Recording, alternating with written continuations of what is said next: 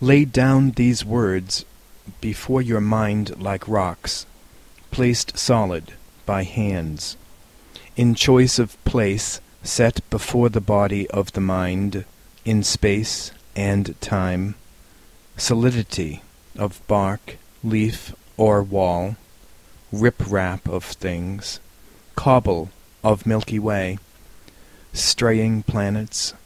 These poems, people, lost ponies with dragging saddles and rocky surefoot trails. The world's like an endless four-dimensional game of Go. Ants and pebbles in the thin loam, each rock a word, a creek-washed stone, granite, ingrained with torment of fire and weight, crystal and sediment linked hot, all change in thoughts as well as things.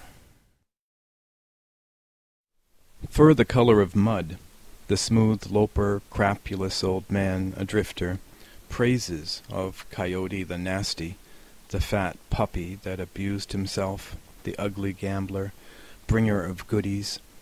In bear shit find it in August, neat pile on the fragrant trail. In late August, perhaps by a larch tree, bear has been eating the berries, high meadow, late summer, snow gone. Black bear eating berries, married to a woman whose breasts bleed from nursing the half-human cubs. Somewhere, of course, there are people collecting and junking, gibbering all day. Where I shoot my arrows, there is sunflower's shade. Song of the rattlesnake coiled in the boulder's groin. Cack, cack, cack, sang Coyote, mating with humankind. The chainsaw falls for boards of pine. Suburban bedrooms, block on block, will waver with this grain and knot. The maddening shapes will start and fade each morning when commuters wake. Joined boards hung on frames, a box to catch the biped in, and shadow swings around the tree, shifting on the berry bush from leaf to leaf across each day. The shadow swings around the tree. Sun breaks over the eucalyptus grove below the wet pasture. Water's about hot. I sit in the open window and roll a smoke. Distant dogs bark, a pair of cawing crows, the twang of a pygmy nuthatch high in a pine. From behind the cypress window, the mare moves up, grazing. A soft, continuous roar comes out of the far valley of the 6-lane highway. Thousands and thousands of cars driving men to work.